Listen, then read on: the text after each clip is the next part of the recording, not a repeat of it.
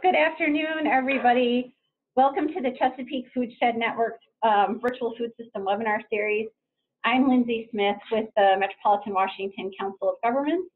I'm also a member of the Chesapeake Food Shed Network and have been collaborating with the network's Farm to Institution work group to offer yesterday's and today's food safety webinars. We're so pleased to welcome you and our expert presenters today. Welcome to everybody. And thank you also to our webinar and Chesapeake Food Shed Network supporters. Next slide, please. We're just going to give you a quick introduction. And for those of you that may not be familiar with the Chesapeake Food Shed Network, here's the mission of the CFN. And if you participate in or support the extraordinary work happening across the region, as well as our mission, please participate in the CFN. Anyone who supports the vision is welcome, and you can visit chesapeakefoodshed.net to find out more and sign up.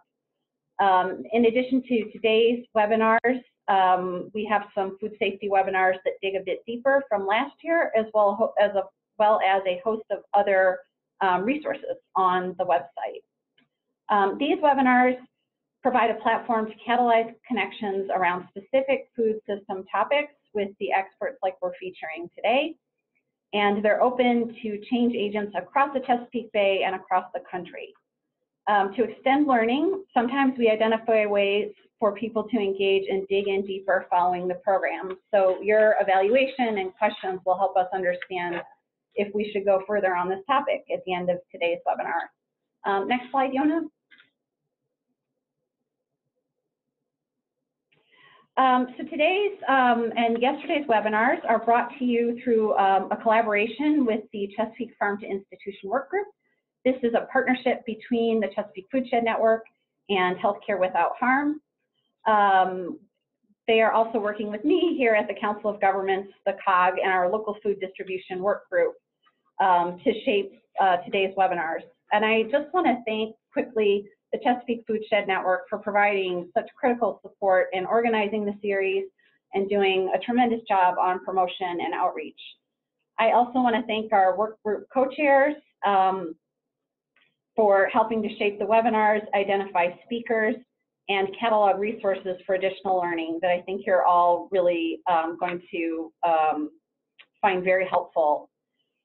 Yesterday, as part one of this food safety webinar, Kristen Markley told us a little bit more about Chesapeake Food Shed Network's the Farm to Institution work group's work. And at the end of today's webinar, we'll share a little bit more information on how you can get involved. Yeah, next slide, Jonah, is great. I'm with the local food distribution work group at the Council of Governments. We are a relatively new group, and we are a place for interested farmers, farm organizations, local food distributors, big and small, food businesses, planners, and a host of others to come together to learn about the supply chain, to form business relationships and partnerships, and to identify common issues to be addressed to grow the local food economy in the National Capital Region. We welcome members and often have presenters from outside this region as well. We know that our food shed is bigger than just Metropolitan Washington. And if I would be happy to give you information about our past webinars, upcoming meetings, please feel free to reach out at any time. Next slide.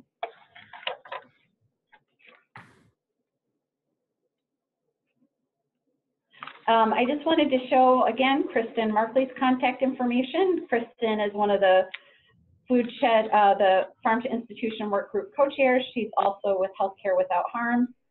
Please feel free to reach out to her. Healthcare Without Harm is partnering with a variety of folks to get more healthy local food into healthcare settings around the country and the region. Next slide, we'll get to the main event here, today's webinar. So real quickly, we just wanted to do a couple housekeeping items to help the webinar flow smoothly. We're gonna ask all of our participants to take a look at your Zoom screen. So if you'll just go to the Zoom control panel, which is below the slides, if you just below the slides, you'll find your toolbar will pop up. You can see the chat and the Q&A options. And just again, just hover your mouse over the bottom of the Zoom screen. You know, if you would show folks that again, that would be great. So please feel free to open the chat box and type to all the participants and the attendees your name, affiliation, and where you're joining from, just to help everybody know who's on the webinar with us today. And then during the webinar, we'll use that space to share links and other information from our presenters. And then also in the Q&A box, please feel free to post questions for the presenters at any point as they come up for you. We'll collect all the questions, we'll have a Q&A at the end, and we will also send a follow-up email with recording, all of today's slides, resources, and a request for your evaluation. So without further ado, let me turn it over to our moderator today, Brian Moyer. We'll see him pop up in just a second here. So Brian is a program assistant at Penn State Extension at the Lehigh County office, where he assists farmers and markets with marketing and regulations and food system value chains. Brian is the co-chair of the Chesapeake Farm to Institution Work Group and has an extensive list of other food and farm board commitments. For the last 20 years, Brian and his wife Holly have owned and run Green Haven Farm, raising grass-fed livestock on their 27-acre farm in Berks County. So with that, welcome, Brian. Thank you very much, Lindsay. And welcome, everybody. Thanks for joining us today. My role here, too, is also to kind of give a brief overview of yesterday's webinar, which, if you didn't see it, I encourage you to take a look at it. I thought it was very well done.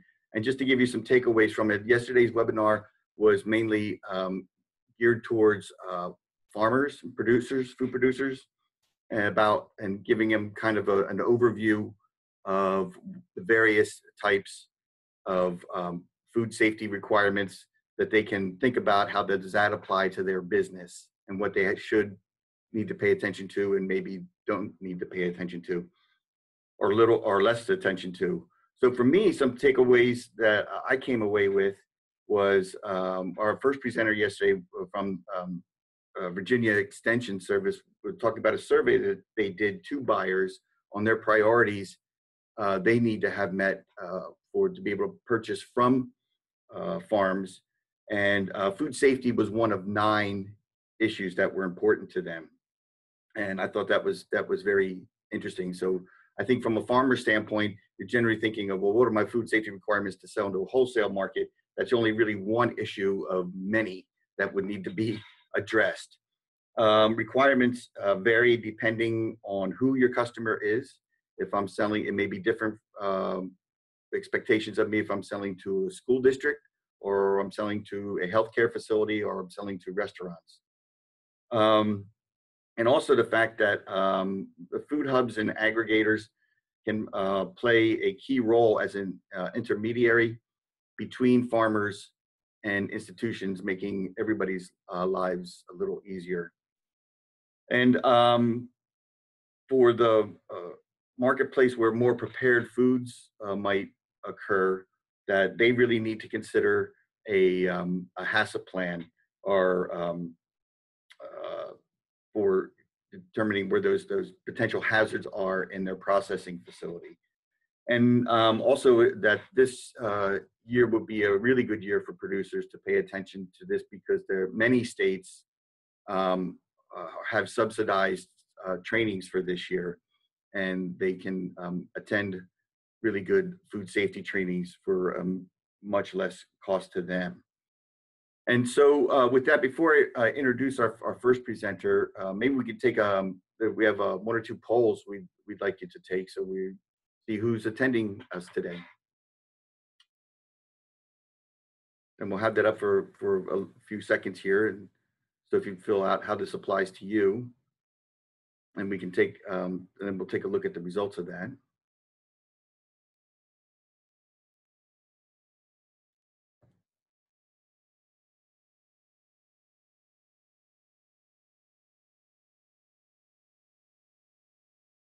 Maybe just a couple seconds left.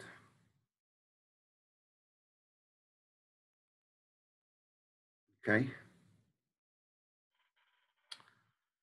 So which role do you play in the food system? So again, we still have a number of producers on here, which is great. Nonprofit affiliates, as you can see, some retail, some food hubs. So it's a good mix of folks. So thank you for doing that. And then I think we have one more.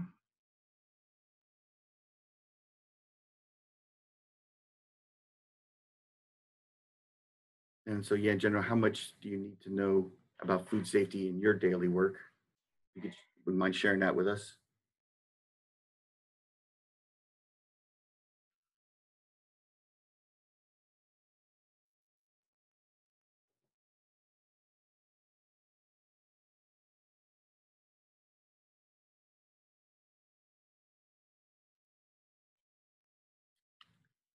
So fair amount. I need to know more than the basics. Great.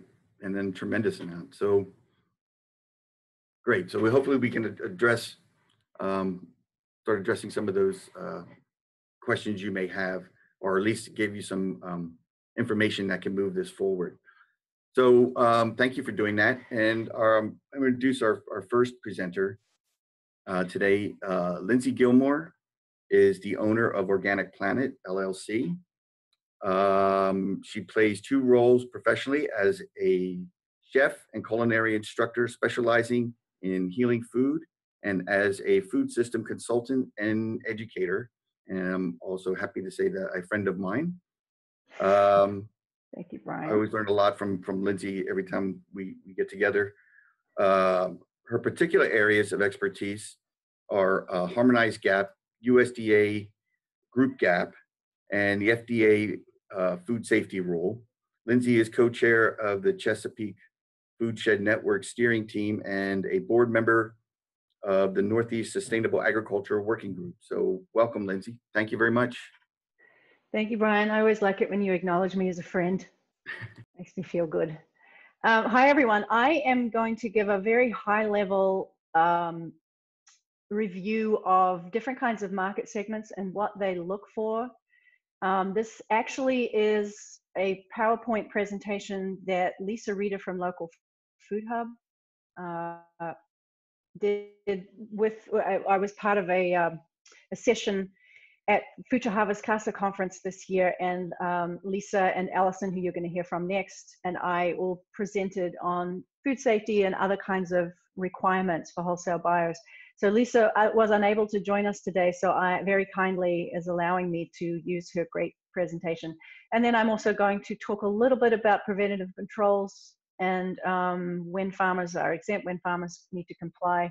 It was something that Dr. Rohan Tikekar spoke about yesterday, and we couldn't really get into too much of exemptions and compliance dates and that kind of stuff. So again, as with yesterday, this is a very high-level review of some very complex information. So we do want to know from you if you would like to dig into any particular focused area, and if we're able, and see if we're able to provide that opportunity for people who are participating today and yesterday. So as I said, I'm going to use Lisa's presentation here and jump right in. So if you're looking at selling to the institutional marketplace, very often the food service at an institution is contract managed. There are the big companies, the big three, Aramark, Sodexo, and Compass. They each have different divisions that work with different kinds of institutional markets. There are self-managed or self-operated food service. Those are generally the easiest and the more progressive food service operators. And that quite often they're the easiest, by and large, they are the easiest institutional food service folks to work with when you want to sell into them. And so it's a very large market, and often they serve at least 350 meals a day. In some cases, it can be thousands of meals a day, depending on the size of the operation. They're used to having very competitive contracts with their primary suppliers. So pricing is very definitely an issue for them. And they also get the benefit of rebates if they're buying in larger quantities from their primary suppliers. So you do come up against that. It's not impossible if you can find institutional food service folks like Steve, who we're going to hear from later, who are local food and regional food champions. They will work really hard on your behalf, on the behalf of farmers, to get local food into their operation. So in terms of compliance, typically it is very rigorous. They always require product liability insurance. Food safety, again, is getting more rigorous. They typically do want a third-party certification. You may be able to get away with Maryland GAP for some institutions. You may have to go to a USDA GAP program. You may have to go to something more rigorous like Global GAP, Primus, GFS, Canada GAP's actually, yeah, and Canada GAP. We did do last year navigating the food safety landscape, and I went into a little bit more detail on all the different kinds of GAP certifications that are out there. So I'm not going to go into detail here. In terms of their service needs, they want a refrigerated delivery. Their orders can vary. It can be surprising actually how little an institution will buy, but if you become a solid, consistent, reliable supplier, then you're going to get larger orders from them. And they will typically prefer to have several deliveries per week. And their payment terms can be long. The institutional market you need a lot of helpers, and there are a lot of helpers like Healthcare With at Home and others who are paving the way for local food to get into the institutional marketplace. And you do need all the help that you can get. So make the most of it. So quite often they have very long payment terms. It can even get up to net 90. So you need to think that through before you get into this market. The distributor. So there's a couple of different kinds of, well, there's many different kinds of distributors, but two main categories. One is a broadline distributor, like the two major ones, Cisco and US Foods. There's others like Reinhardt, and that's the only one I can think of right now. They typically have all kinds of products, including paper towels and cleaning products and all kinds of stuff. And very often they have a subsidiary, a regional subsidiary that handles their produce needs. And then there are the regional companies, and their regions can be pretty large, that just handle, for the most part, produce. In our region, Keene, Coastal Sunbelt, and Four Seasons are three of the big ones. There are also many, many smaller regional distributors that may handle just produce or may handle a wide variety of products. They are looking for competitive wholesale pricing. They're used to riding the market pricing. Some of them actually like to work with farmers who say, I'm going to give you one price throughout the season. And then everybody's gambling. So if the market price goes way up, the farmer loses. If the market price goes way down, the farmer wins. But market pricing is, it's a ride. They are very sensitive to product quality, very not keen at all on surprises. So order shorts can be a real problem for them. And they're sensitive to delivery timing as well. So with compliance, broadline, the big broadline is definitely rigorous. I think at this point, just about everybody needs product liability, wholesale anyway, needs product liability insurance. The smaller ones are moderate to rigorous. Again, it depends on, in the case of the regional distributors, it really depends on what their customers are requiring. In terms of food safety, again, rigorous. Many of them, actually, the larger ones, in certain areas, they're looking for something more like Primus GFS or Global GAP, which is a more rigorous food safety standard. But there are still some that are happy with USDA harmonized GAP. There may even be some, probably not broadliners. Some of the regional produce companies may still be satisfied with a Maryland GAP if you live in Maryland, but certainly would be happy with USDA harmonized GAP. And again, there is this trending towards everyone requiring some kind of GAP certification, regardless of your status with the Food Safety Modernization Act and the Produce Safety Rule. If your buyer requires GAP certification, then if you want to sell to them, you have to get GAP certified and do everything it takes to get to that.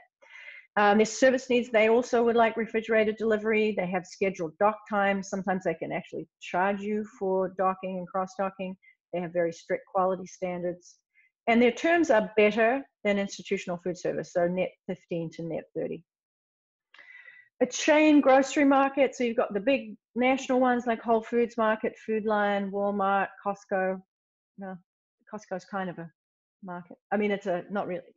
Costco is Costco. And then you have the regional ones. In our region, we have Wegmans, Martin's, Mom's. This can be a very large volume market, especially in the larger cities. They might be willing to pay a little bit of a better price than distributors. Keep in mind with a distributor that they want what are considered distributor prices. So they're going to be tacking on their own markup before they sell it to someone like a chain grocery store or institutional food service provider. So distributor pricing can be lower than regular wholesale pricing. But a chain grocery market is they're charging retail from their point. So they are a little bit less sensitive on price. Sometimes less sensitive on price. Compliance, they will definitely require liability insurance. The food safety certification really started with the grocery chain market. So typically they are all requiring something at this point, and probably USDA harmonized GAP would be the minimum. They also want refrigerated delivery. They have strict quality standards. They may want delivery right to the door of the grocery store. Some of them have warehousing, like aggregation warehousing. They may want you to deliver there. It depends on the market. And then their terms are the same as distributors, 15 to 30. So the independent, and this is really, selling to restaurants and caterers is still considered wholesale, and also to independent grocery stores, co-ops, that kind of thing. This is still wholesale selling. They do tend to be a bit more high maintenance on communication. Lisa has put in here billing and collections. I'm not exactly sure what she meant by that, so I'm not going to go there. They will typically pay more of a premium, even though it's a wholesale price. They will go higher, certainly, than the larger distribution and food service markets, and certainly a bit more than regular supermarkets. They are probably going to be a bit more concerned about growing methods, so that's where the mission alignment comes in. They might require materials from you to be able to market to their customers. And they might, in the smaller grocery stores, might want you to do demos at the store, so they can say, here's our farmer, look at them, that's great. Typically compliance is minimal, although I think it's a good idea to have the liability insurance. Food safety, often at this point, still not required. That will probably change with the smaller grocery stores, but I don't know that chefs are going to require food safety unless it's a chain store, and you will be a chain restaurant group such as Sweetgreen, and you're going to hear about that from Allison. But individual smaller restaurants typically are not requiring food safety certification. They do tend to have very small orders. As I said earlier, there can be a lot of communication. The payment terms, it's a good idea to ask for cash on delivery, but they do tend to be shorter. However, and this is an important however at the bottom here, personnel changes in restaurants are really common. Chefs come and go, and so you may want to follow the chef rather than the restaurant. Businesses close frequently, so you have to think that through. You may want to talk to your peers, other people that sell to the business, see how solid they are before you dive into that market. And then finally, just for comparison, farmers who are looking at doing their own retail or CSA, farm market, farmers markets, online selling, you get the premium price. You're selling retail when you do that. Medium market with large percentage attrition. Again, I'm not exactly sure what I should have asked Lisa about that one. It is, you do have to be acquiring new customers year after year, and there's a lot of communication required, a lot of schmoozing required. You may need to be sending out menus, recipes, that kind of stuff to help people understand how to use the products that you grow. So there's a lot of customer service, and it's a different kind of marketing strategy. You can't just grow a lot of product and sell it to 1 or 2 customers. You're dealing with a lot of customers. So the compliance, you are basically subject to state and local laws regarding sales tax because you're selling retail, and you may need to get a business license depending on where you are. Food safety, again, in this case, you're just subject to state and local laws. If you've got a really big CSA, if you're grossing over $500,000 a year, then you will have to comply with the produce safety rule. And then, as I said earlier, lots of communication, lots of question answering, lots of dealing with individuals. And of course, the payment terms are a heck of a lot better. Mostly people are paying you right there or paying you ahead of time in the season. Okay, thank you, Lisa Rita, for all of that information. Yep. Sorry, do you know how long I've been talking? I forgot to turn off. Well, I'm just going to run through these next slides really quickly because I don't know how long I've been talking. So really quickly, the preventative controls for human food. The full name for that is Hazard Analysis and Risk-Based Preventative Controls for Human Food, also known as Preventative Controls for Human Food, also known as Preventative Controls Rule, which is those of us in the business usually call it, and sometimes we just call it PCs for short. HARP-C is not typically used.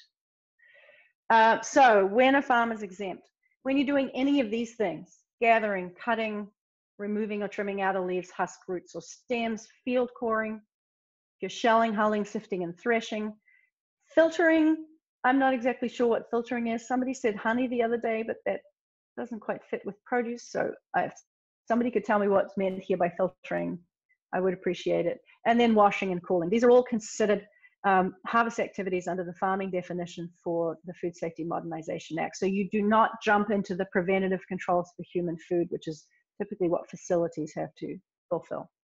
Again, things that are considered farm activities are drying. So you could be making teas, you could be doing dried herbs, you could be doing dried garlic, dried fruit, dried peppers, chili peppers, as it's shown in this photograph.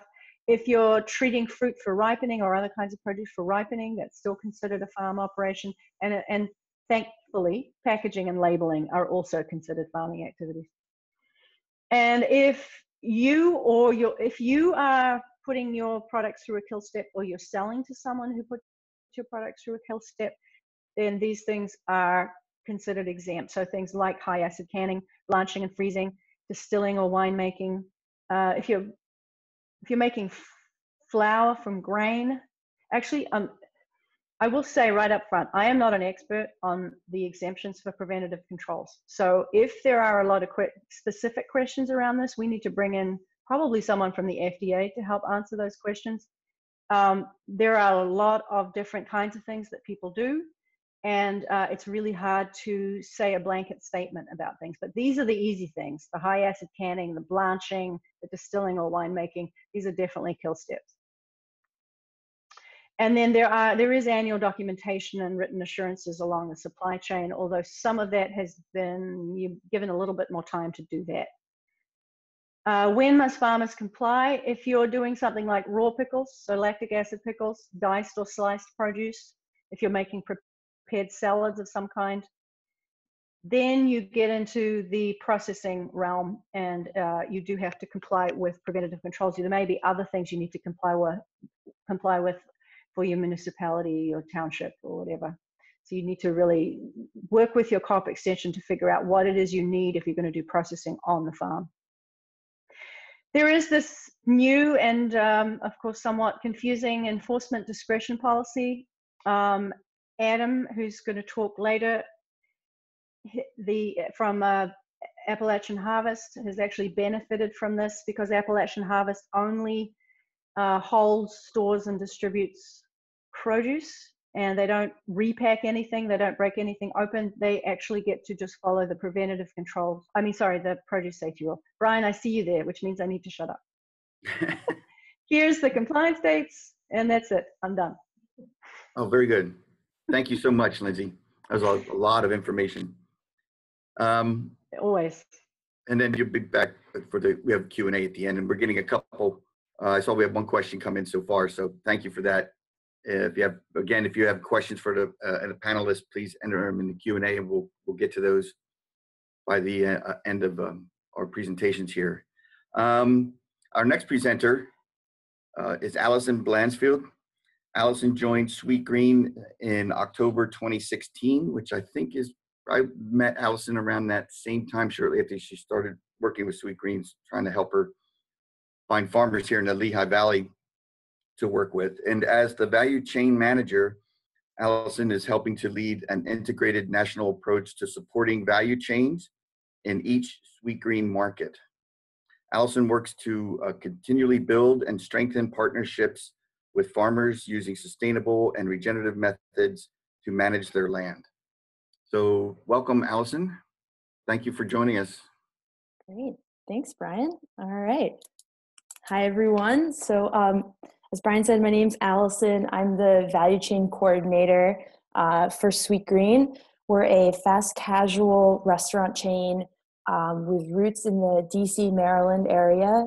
We started about 10 years ago as an idea by 3 young college students seeing a need for access to healthy, delicious and accessible food. And they kind of launched the idea with, why don't we offer salads?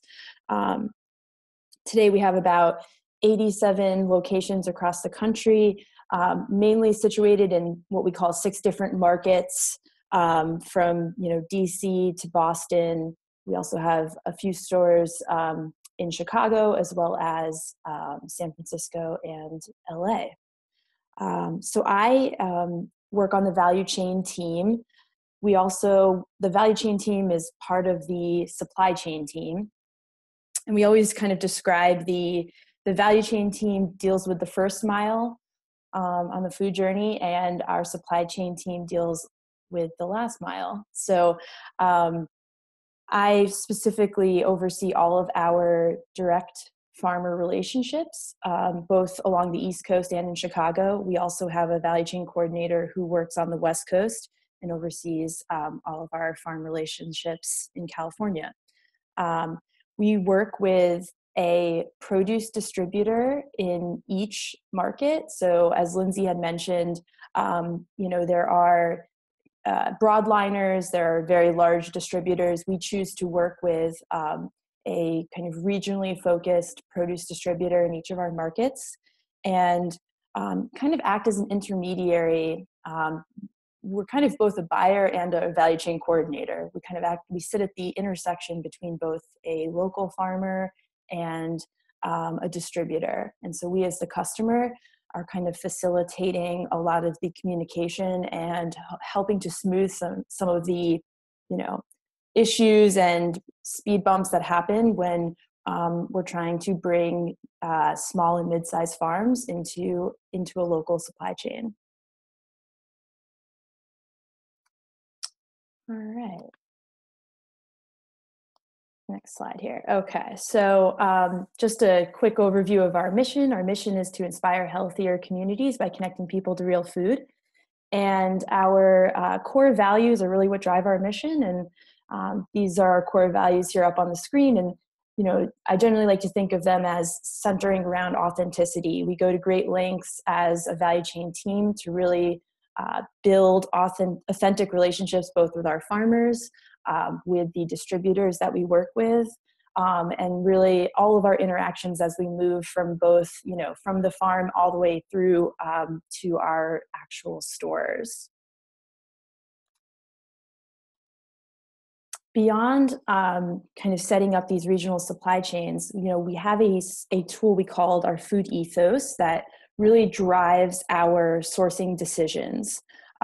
So essentially what we do is we are measuring each of the ingredients that we source on the basis of how healthy is that individual ingredient, how sustainably was it produced, and the locality of that ingredient. So where was it produced? And so our food ethos, in a sense, has really driven us to create our seasonal menu, which makes sense. Our menu now in each market changes 5 times a year. And that's really been driven through this constant iteration of our, of our food ethos.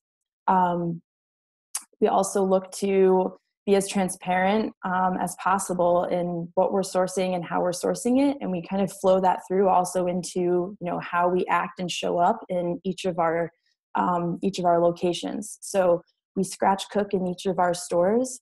That's something that we started with at, location number 1, and we still apply to every single one of our locations across the country today, 10 years later. We have a very big commitment to dealing with raw produce, cooking our ingredients every day, making our own drinks every day, making our own dressings every day. We really do feel that that not only translates a huge kind of level of transparency, but also we think really also makes our products taste good. I would say that before I get into kind of the wholesale readiness from this standpoint in terms of certifications and food safety, we also have a large focus on our growers' kind of growing practices. We want to support growers of all sizes, and we take a lot of time and effort to work with small and mid-sized growers who are looking to scale up. We also are looking to work with growers who really have a focus on soil health. So more so than just certified organic, although we do work with a lot of certified organic growers that are great. We are also looking for great growers that are, cover cropping a majority of the year, maybe doing, a certain level of minimal or reduced tillage, are, really looking at soil organic matter as a measurement of kind of their regenerative practices. We're always looking for, great growers who are kind of going the extra mile. We do feel that, we want to be able to pay a fair price for, those investments and those inputs that these great growers are making to, not only protect the environment, but we also feel like growing more nutritious food with those methods. So in terms of wholesale readiness, we are, as Lindsay had mentioned, we do require a minimum of a state GAP certification to flow through our supply chain. So food safety is definitely the first and foremost most important thing that we require. We also, in terms of volume and kind of production practices, do require for many of our products, a certain level of hydrocooling and washing equipment. Obviously, we do require the ability to maintain the cold chain, from both, from harvest to post-harvest into and through our distributors' warehouses that then go into our stores. For specs, I'll touch a little bit on specs in a moment here. We actually are a pretty flexible buyer as it relates to specifications. We're not a retailer, so produce does not have to look pretty for us. So that's been it's allowed us a great level of ability to work with growers on number 2 product, B grade product. And just, I think we're slightly more flexible buyer in that sense. And I personally get really excited about working with growers around creative specs.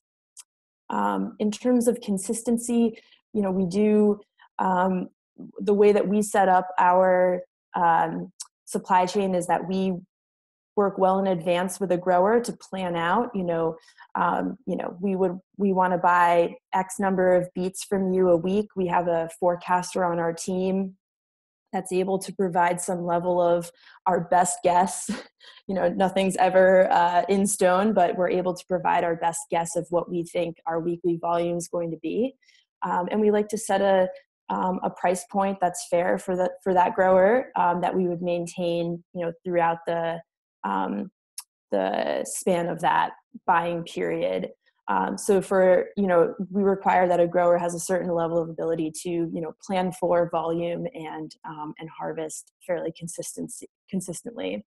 I will make a note that one of the values of our supply chain is being able to lean on our distributors when there are local, challenges with weather or pest or disease, and any issue, any number of issues that can come up in working with local growers, we can lean on our distributor to be able to backfill, let's say, a sub-product for the length of time that we may need should there be an issue with one of our local farm partners. In that sense, it's nice because we can, again, be that kind of bridge for maybe a slightly newer grower in the wholesale realm that's looking to scale up. We can be a slightly more, I think, flexible or lenient buyer in that sense with regards to consistency.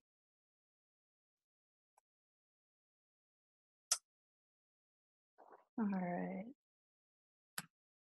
Oops, bear with me a second here. There we go. Just a couple opportunities and challenges, as I mentioned. Our spec flexibility.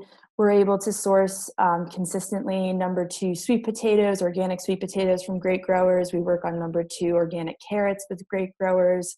We're able to, our seasonal menu changes year over year. Our value chain team is on the ground talking to growers constantly. And with that, we have a direct line back to our chef. Our team, we sit on the same team as the chef. We meet with him every week. So in that sense, we're really able to iterate our menu year over year and really start to create menus that reflect what our growers want to grow. And that's been kind of an ever-evolving process. We're a very consistent buyer in the sense that, like I said, we look to work directly with a grower for a certain ingredient, and we want, we'd like to set a price point, and we will run that menu for a certain amount of time, and that will be the relationship.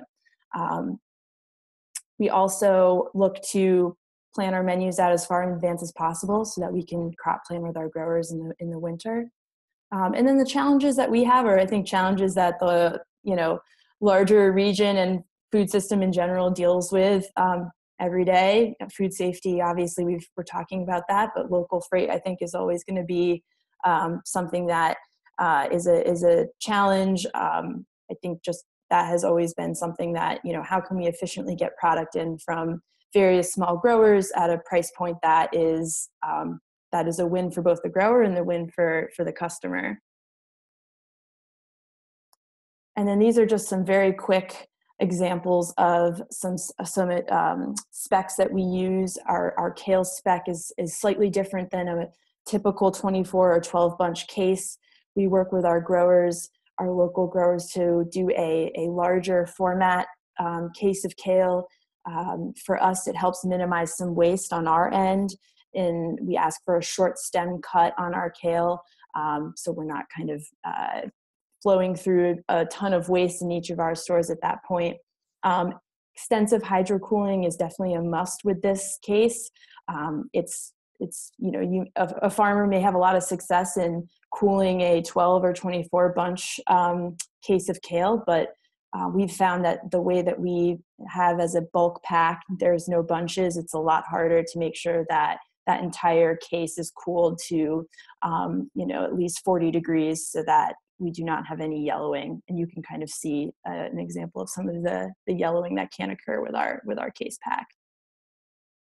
With carrots, I kind of already explained that we do have a flexible spec on carrots. We often source #2 organic carrots. This is kind of a very typical wholesale case pack in terms that it's a 25-pound bag with no tops and is a washed carrot. And then our apple spec is very flexible as well. We work with our regional apple orchards and source a variety of different apple varieties so that we're able to stay in that local grower for 10, 11 months. Obviously, it wouldn't work if we just said we're only going to source a Fuji apple. Okay, great. Well, maybe we can source a Fuji apple for only 4 months out of the year. For us, we look to source a number of different varieties of apples that allow us to stay with that local grower, for the maximum amount of time that we can throughout the year with that single farm. So we're fairly flexible on our apple spec. We don't require stickers. And we're even, we work also even on a volume filled case as opposed to a trade case in that sense. So our sizing can also be fairly flexible. So those are just a couple examples of, some specific specs from our end. And I know my time is running short at this point, and I just wanted to, give you guys a good example of just as a buyer here, what are some of the things that SpeakGreen does to connect with growers, and also kind of the basic requirements to working with us. Thank you so much. Thank you, Allison. That was great. That was helpful. Our next presenter, Adam Watson. Adam is a native of Whitley County, Kentucky, joined ASD's Appalachian Harvest Food Hub in Duffield, Virginia, as a compliance and grower manager in 2017. He comes to ASD after more than 7 years with the Kentucky Department of Agriculture, where he managed a USDA accredited organic certifier and consulted with farmers on GAP and on-farm food safety. So welcome, Adam. Thank you. Thank you, Brian. So we'll just go ahead and jump in and get started. So as Brian was saying, I work for Appalachian Sustainable Development, and our food hub is Appalachian Harvest. So ASD's mission is to help the entire Central Appalachian region to become healthier, to have a better economy and more opportunities for local agriculture specifically. And to accomplish that, one of the things we focus on, and ASD does a number of different activities. If you're not familiar with the organization, I encourage you to take a look. We do food access as well as some other things as well that you may be interested in, but I don't have time to go into detail with those today. So if a picture is worth 1,000 words, this is going to save a little bit of time. What we do at Appalachian Harvest is work closely with growers to aggregate product together and then distribute it out to buyers. So we allow smaller and mid-sized growers who may not have the infrastructure on their farms or the experience to access these larger markets that give them opportunities. So we have a lot of growers who may be experienced with farmers markets, CSAs, but they're looking maybe to transition from part-time farming to full-time farming.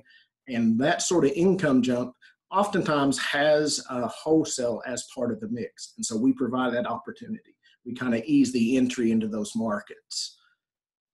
Specifically, Appalachian Harvest, the food hub, was started in 2000. Our main buyers are grocery store chains, but we do actually also sell to produce brokers.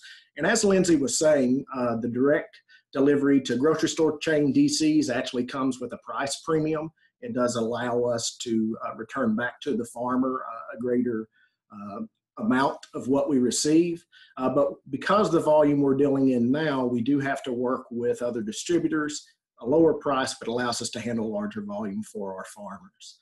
We are primarily fresh whole produce. We have a very small percentage of some value-added products that are branded with Appalachian Harvest. Additionally, last year we just started a herb hub that's similar to our vegetable hub. Again, we started with 2 species last year, looking to expand that. It's just in the beginning. Our mix of products are about 10% certified organic, 90% conventional. We are seeing both in growth in both areas. So there's opportunities for farmers of either production method. Our basic infrastructure that we have is a 15,000 square foot facility. About a third of that space is cooler space. So we have 2 coolers, but 3 temperature zones in there that allow us to handle a diversity of product. We have 2 tractor trailers and refrigerated trailers. We have 4 full-time staff here at this facility, 2 part-time staff, and 2 drivers. And of course, there are several other people associated in the background with finance and things of that nature that are with the home office. I do want to stress that we are an aggregator and distributor. And it goes to some of what Lindsay was saying in reference to preventive controls and exemptions. We are not a packer per se in FDA language. The issue is, though, we do some activities that if they were occurring on a farm and solely on a farm would never get any scrutiny from FDA. But because we ourselves are not technically a farm entity, it then becomes a little bit of a situation where it's not obvious whether or not there is an exemption there. And so I'm not an expert on those exemptions when it comes to the preventive controls. I will agree with Lindsay that I would offer what I could, but I'm not going to be in a situation to do that. And one moment, because I'm having a slight difficulty, it's now telling me my screen is paused. There we go. Let's go back to that. Okay, now we're back. And so I would just say, if you have questions about preventive controls, if you have questions about exemptions, that's something maybe as a larger group that we can help with. We were the beneficiaries of that, but it's one of those things when you get the answer you want, you don't keep digging to find out why. So I can't kind of give you a behind the scenes look. I just know it turned out well for us. When we talk about the history of Appalachian Harvest, we have had sales for a number of years. And this is just giving you a general trend. It doesn't have the latest of 2017 on there. I'm not an economist, but I know that this is a trend that you like to see. It's going in the right direction. And I will say that, you know, as food hubs go, it is a challenge as you're growing because some of the things that you start with, for instance, Appalachian Harvest started as solely certified organic product, but that was definitely limiting what was possible for us to do in the marketplace. And so by expanding even from there to conventional produce allowed us to keep moving forward. We started out serving primarily Northeast Tennessee and Southwest Virginia. We've now expanded further. So we have some growers in Kentucky, West Virginia, as well as a couple in North Carolina. And so, you know, our growth is something that we continue to look at. We really like the increases we're seeing over the past 5 years. But the reality is we're reaching a point now where we have to consider, can we continue at the same rate? And so we're always examining what does growth in the next 2 years, 3 years looks like for us, and is all growth good growth? And so we have to figure out, can we grow and meet the needs of farmers at the same time we're growing sales? So what we offer to our farmers is free grading and packaging training. This is really important for farmers that are new to wholesale markets. They may not necessarily have experience packing a number one for a grocery store market, and so that is important. And so we work with growers closely on that to make sure they feel comfortable with it and the product they're bringing to us is appropriate. We also do free gap audit training and farm safety plan consulting. So we actually have a curriculum I'll talk more about later. We do some production consultation. We don't attempt to replace cooperative extension. We would never have the capacity to even attempt it. But we do visit our farmers, and sometimes our farmers may or may not be familiar with cooperative extension. Because we're working in such a large regional area, when you look at all the different states, sometimes the local county agent is not familiar with vegetable production. They may be well versed with livestock or something like that. And so we try to fill in and meet the needs where we can. We've got some tremendous agents and specialists that we work with, and we would never attempt to replace those. So we're always happy to coordinate and collaborate with them. We also offer a organic growers group, and the benefit to growers is that allows them to receive organic certification at a lesser rate. It does limit exactly where they can sell their products, so it's not a fit for all our growers. So we have a number of independently certified farmers as well. Either works for us, but that's one option that sometimes beginning farmers will start with. We also source packaging for our farmers. We get a little bit better pricing because we can buy in larger quantities. Obviously, that's not something we can provide free to our growers. We do pay 21 days after sale. And one thing that may be different from a lot of other outlets in the wholesale produce world, we actually operate on a commission. So I think growers always are worried, especially when they're new to wholesale, how do I know I'm getting a fair price? With Appalachian Harvest, we operate on commission. So the greater price we get for you is the greater return for us. So I think that's something very comfortable both for us as well as for growers. So when it comes to certifications, obviously if we're selling certified organic, it's going to be certified. But additionally, we require at least, at a minimum, USDA GAP certification. This is because it's what's required of our buyers. And I'll talk a little bit about it in a minute, how that may be changing for us. to get to this point. So, we don't just tell growers they have to have it and go find it. We actually work directly with growers.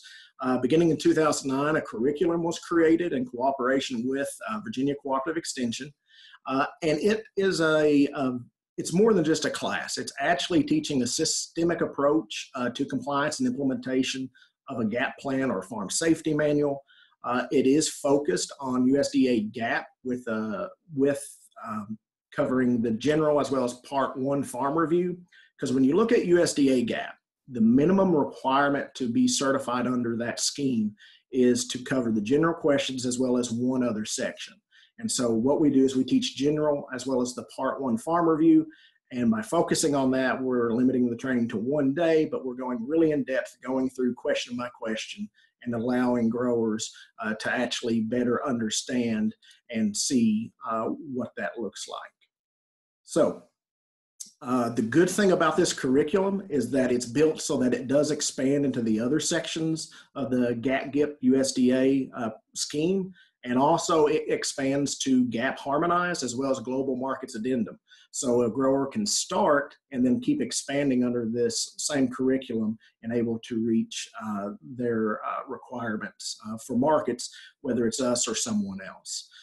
And another thing sometimes that's left out of some of these trainings, we actually show them the forms and give them the basic process of how they actually go about getting the audit on their farm. So sometimes it's who do I contact, how do I do that? And so we help with that.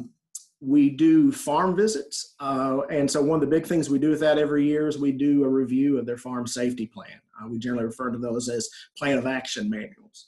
We also will do mock audits. And so we actually go through and act as if we are the auditor and see, are they going to pass? Or do we have areas that need any sort of work or any improvement? We also, for our growers that grow for us, we serve to coordinate the auditor's schedule. One of the things that helps reduce the cost for our clients is doing multiple audits in a region on the same day or, depending on the size of the operation, on consecutive days. And so we help coordinate that just to make it easier for the auditor. We've got a very good relationship with the auditors in Virginia especially. They actually are Virginia Department of Ag employees, but they wear a federal hat whenever they're doing these tasks. And one of the big things we just do is we serve as an information source for producers to come in and actually continue their education. And so the picture there was one grower that's actually having a bear walk on his plastic. Didn't really have a lot of solutions for him other than maybe run really fast if he saw him when he's in the field. Our own certification as a facility, we are also USDA GAP, or probably more properly GIP, Good Handling Practices, or GHP. We do sections 6 and 7, which cover wholesale distribution, terminal warehouses, and preventive food defense. But this is going to be changing for us because we've had a buyer request that for 2018 that we go ahead and jump up to the harmonized level. The reason they've asked that is one of their buyers has asked for that. And so there really is kind of a trickle down request when it comes to food safety. So we're going to go ahead and do this for 2018. It will expand what we're already doing at our facility, but isn't a complete change for what's happening. But we're also putting this on the radar of all our growers. We do think the next, 2 to 3 years, it may be more common that we see requests for harmonized audit, even through our customers. So it is something that we're making sure growers understand they may not be able to stay where they're at. Real quickly, with FSMA compliance, we do host the Approved Produce Safety Alliance grower trainings for our clients. We've got one coming up this April. It is a scenario where we want to provide ongoing consultation with them in regards to FSMA. I would agree that if you're already doing GAP, you are very close to full compliance with FSMA. With very little tweaks associated with it. But I have seen some growers that are reluctant even to do GAP, especially new ones, because in their mind, they're like, well, should I go through the trouble of GAP if FSMA is going to keep me out of production, or if FSMA's, a bridge too far? I don't think it is. I think it's very approachable, both of those for growers, if growers are serious about doing it. So this is one of the reasons why we are hosting these trainings. And with that, I'll go ahead and end. Thank you all very much. Thank you very much, Adam. And words to remember by always outrun the bear. So Now, for our respondents this afternoon, we have Stephen Ferguson. Stephen is manager of food services at WellSpan York Hospital in York, Pennsylvania. He has over 30 years of healthcare food service experience and is also a registered dietitian. Steve is a member of the York County Food Alliance and has chaired the Farm to Institution work group for the Alliance. So welcome, Stephen. Thank you. Hi, Brian. Thank you very much. And I'm happy to be with everyone today. And I was asked to speak a little bit about some of our buying requirements and certifications that we're asking for, because we're getting ready to start a dealing with our local food hub, the South Central Pennsylvania Harvest Hub. And we want to be able to make sure that we are purchasing produce that is safe and wholesome for our patients. Just a little bit about WellSpan Health. We're a 6-hospital, soon to be 8-hospital regional system in South Central Pennsylvania. We'll be covering about 5 counties. We're located in some of the best agricultural area of Pennsylvania. Our local Adams County to the west of York is noted for apples, and that's where one of our hospitals, Gettysburg Hospital, is located. Then over in east of us, across the Susquehanna River, we have Lancaster County, which is Amish country. We have Ephrata Community Hospital located there. So York Hospital, which is the largest facility of the WellSpan system, is right in the middle of, again, some of the best agricultural area in Pennsylvania. And York County itself is very, very well known for agriculture. So we want to take advantage of the local in-season produce.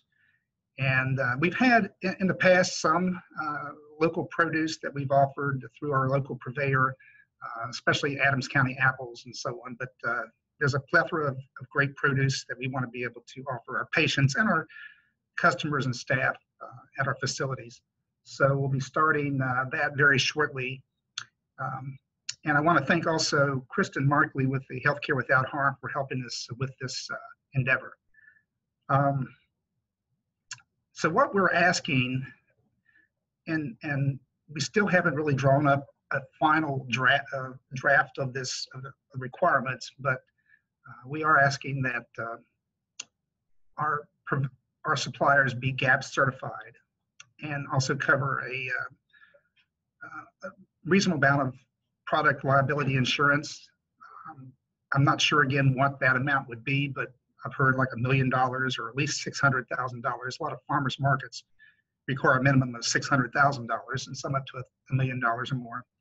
But I think those 2 areas are the main starting points for us for requirements for our what we purchase.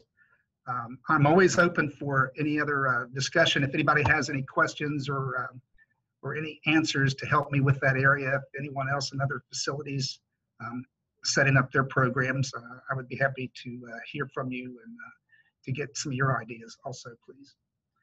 So I think in the next month or so, we'll be ready to get started. We're just into the getting into the growing season soon in this area. The winter seems to be hanging on a little longer than usual. We just had snow yesterday, so hopefully that'll be it for the rest of this spring. And so we're anxious to get started with this endeavor. Brian, I don't have anything else. Any other questions? Thank you very much, Stephen. Yeah, it was a little depressing watching snowfall on April 9th. Thanks. So I think we have a few questions still here. Some of them have been answered in the Q&A.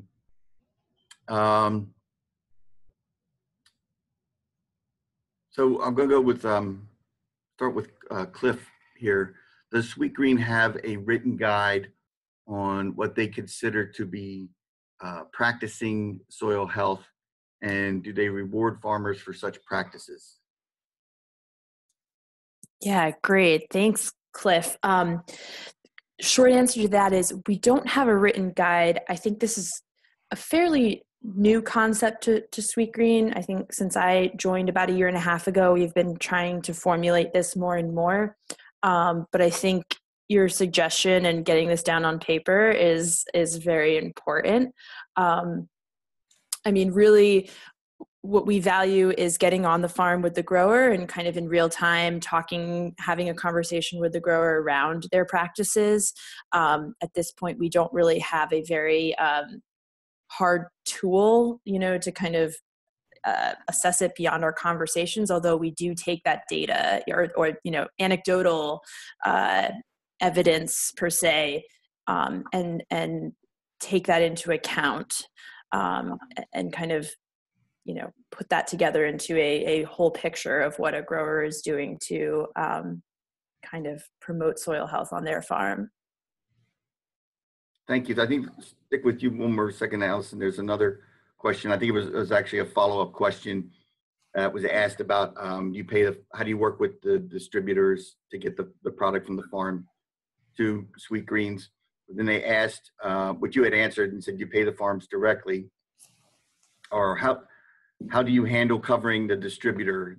Do you pay them directly for their work, or? Yeah, no, so we have an arrangement with each of our distributors where we do have a set markup. So we're able to work directly with our growers and also understand the price, that Sweet Green will ultimately pay for that product. Great. And then a question for you, Adam. What is the timeline of Appalachian harvest growth? How quickly did the team expand? And if I can just add to that, what's the business model, or for-profit, nonprofit, cooperative? We are a nonprofit, a 501c3 through ASD, but we're allowed to make a profit. So we are operating as a business. It is our goal to make a profit. And I just looked real briefly. So basically it took us year 6 to hit 500,000 in sales. And then I believe it was 5 years later. Let me pull back up that graphic. And that says anonymous. Yeah, I think 5 years later that we hit 1 million, and then we hit 2 million.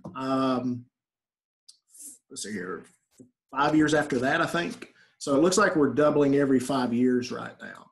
And so we've got the largest staff that we've ever had currently. There were some other questions that were asked. We do have grant funding. So you may have noticed a 20% commission is pretty low. You can find studies that show for food hubs, that sort of commission is not going to make you sustainable, not going to keep you in operation. And I would agree with those studies, but we do have grant funding for certain elements that we do, and that allows us to return more back to the farmer. Great, thank you. I have, maybe you can't answer this, Adam, because you had talked about what your requirements are for your own food safety standards. But so are you viewed as a pass-through? I think currently like produce auctions are viewed as a pass-through. Technically, yes. We're sort of hybrid, and that's part of the complexity when it comes to the preventative control rules. What we actually do as Appalachian Harvest, we are just an aggregator and distributor. So you deliver produce to us, we build a pallet, we put it on a truck, and we ship it. So we're just distributors. We are just a pass-through. The complexity comes with us is we have some wash lines and packing lines that our growers can use. So our facility, but it is a scenario where Appalachian Harvest itself doesn't do those activities. And so it's where, technically speaking, the farmer's the one that's actually doing any of those packing type activities. So it's just an extension of their farm or field, not us. But again, we are the facility. So that's why it's the complex thing. So no, we don't offer currently any sort of packing activities. Once upon a time, Appalachian Harvest did do that. When Appalachian Harvest did that, I believe the commission was 35%. Okay, that makes sense to me. The Lindsay, maybe this question you had already addressed in the box, and maybe this will. We have maybe had time for one more. And someone was asking about how binding are the supply contracts with those who are who want a locked-in price. So I guess they're asking if you are working with those. So yeah, so I'm gonna pay one price. Mm-hmm. Cliff had asked that question, and actually, when I was talking about farmers coming up with the price for the season, I was talking about the farmers themselves setting a price for the season. Allison, you might be better to answer the question. If you Do you have any contracts with farmers where you set a price for the season, and what do you do if there are weather problems or crop failures? Yeah, that's a great question. At this point, we don't have a contract with farmers. We do mostly handshakes. I think it's our belief that we want farmers to be successful. If there's some reason that partnering with us is not working for them, meaning that they're bringing their product elsewhere or not following through on the intended relationship, then there's a reason why that relationship is not working.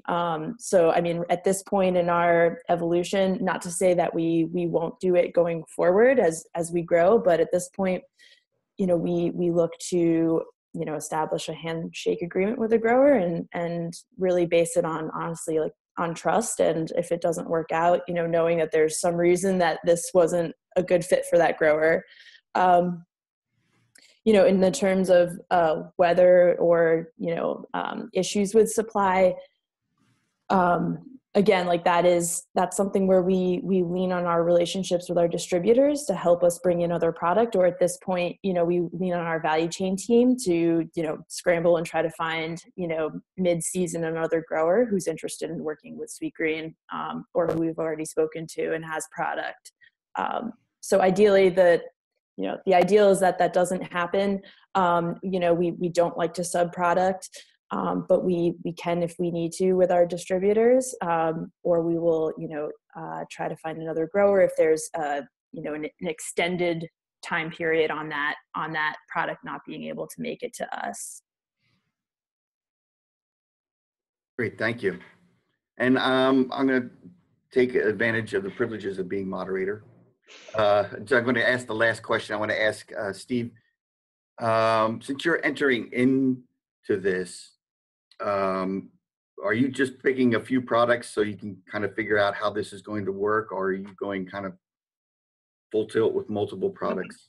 No, that's right, Brian. We're going to pick probably a few products, something that's already easy to clean. I mean, we don't have the like right now, most of our lettuce, we already buy it. It's already washed and processed. We don't clean it and so on. We don't have the staff and the space usually to do a full-blown cleaning and processing. So, but something easy in season.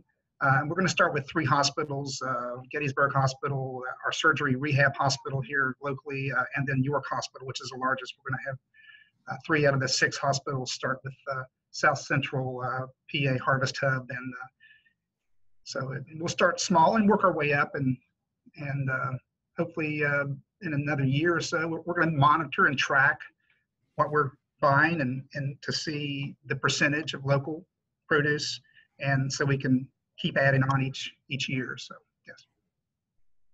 Great, thank you. And I want to thank all our panelists for the great information today. Thank Lindsay, Adam, Allison, and Steve, and I'll turn it back over to Lindsay Smith.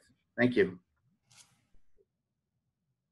Thanks, Brian. And yes, thank you so much to you and our panelists, the organizers of our webinar, and our sponsors. Yona, would you show the next step slide, please? Yeah, so we just wanted to encourage you to check out all of the great resources that we've put together for these and other webinars, upcoming meetings of the Farm to Institution Work Group, of our Local Food Distribution Work Group. You'll find notice of all of those through ChesapeakeFoodshed.net. The Farm to Institution Work Group is ramping up. Yona, do you want to go to the next slide? And so there'll be a lot more information about that forthcoming. I think the last word of thanks to you all is I think we do have 1 or 2 unanswered questions. We'll be sure to follow up with answers for those. We would love to hear from you in the evaluation about additional questions around food safety or sort of other issues you're thinking about in trying to grow our local food economy. So with that, thank you so much, everybody, and look forward to seeing you again soon.